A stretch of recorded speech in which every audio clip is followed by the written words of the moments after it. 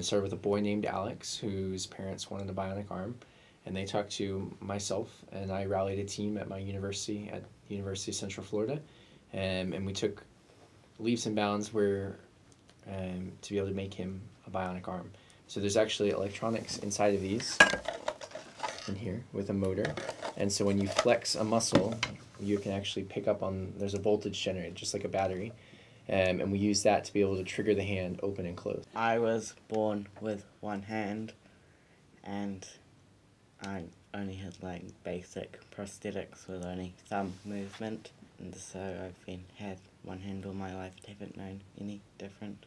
Well, we had a phone call from the Artificial Limb Centre here. There's this opportunity, there's this fantastic team coming across from America who do things with prosthetics, and we'd be interested in Corey having a much more sophisticated prosthetic limb than he's ever had before. So of course we said yes, because it just seemed such an amazing possibility to have a prosthetic where you could actually open the hand and eventually fingers and use of it. Because I said in the past, although Corey hasn't really used prosthetics for anything other than cycling, just to get the handlebars the right length, potential opportunities for him to have a prosthetic was actually really functional and really useful, as well as light, because a lot of the other ones are really heavy, the old-fashioned ones are not very usable. So it was couldn't miss that opportunity.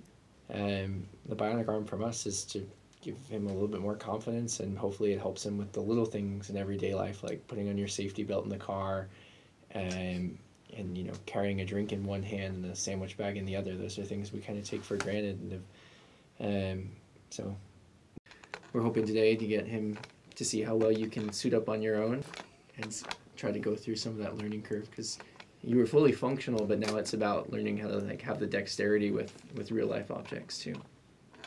So our arms cost about $350 US to manufacture, just the material costs. That doesn't include time, which is volunteered, and the hardware and equipment as well, which has been donated or purchased through our foundation. Right, so we give everything away. There's no charge to families.